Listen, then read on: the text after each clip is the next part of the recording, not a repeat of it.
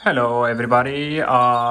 Today guys, since I have a free time, I try to put two videos today.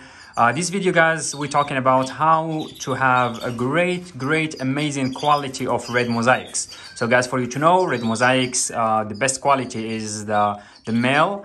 It has to have a mask, the red mask on the face. So the mask has to cover 50% of his head. Front, the half in the front has to be completely red with no yellowish in it. That's the standards.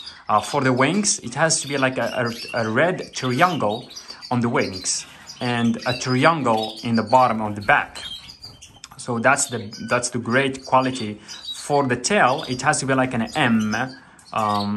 Has to look like an M. That's the best quality for red mosaics. Also, red mosaic smell has a little red on the chest. So this is how you know if your red mosaic is good or not.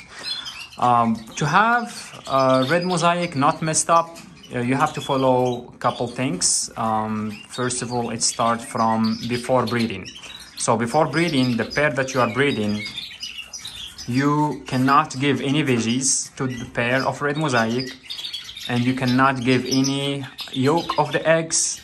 All food they need is the white food, whatever thinks is white. So the mixed seed, there is a mixed seeds that has a yellow seeds in it, so avoid that. Just give them the normal mixed seeds. I have a video posted already about seed mix. Try to no yellow on the seeds. For the what they call it, for the soft food has to be white, no veggies. If you give them peppers, if you give them you can give cucumber once a month. For red mosaics, you cannot give like something yellow or broccoli or green or anything like that, because that will mess up their color. So for the soft food, you can give this. So there is a mito bianco white. So this is white. So this is the white soft food you have, and here there is the yellow soft food you have. So this is yellow and this is the white one. So the yellow one will mess up the color of your red mosaics. So you feed 2 months before the breeding, you feed your pair of red mosaics a white food, and if you want to give her eggs, you can give her the white of the eggs boiled, and that's it. So that way the body will not have any yellow color. So when they lay eggs, those eggs are clean, neat, and the babies are pure. So when the babies hatch, keep giving the same diet. Do not introduce anything else. You keep giving the diet for 45 days for the babies.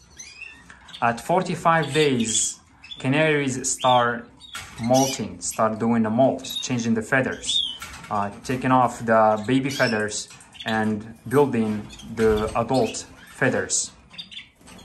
So after 45 days, you can start giving the red food. As you can see here, what I do not mix the yellow with red. You use soft food like this or dry food like this, the white one, and you use this one right here, the chlorophyll. Just use the directions in here. This one here looks just like that. It's like a red powder that you add on this food right there, and then you make this paste right here. So this one has the red pigment, as you can see. So this will help these babies to build the color. So that's the only way. For red factors, it's fine. You can give color food all year long.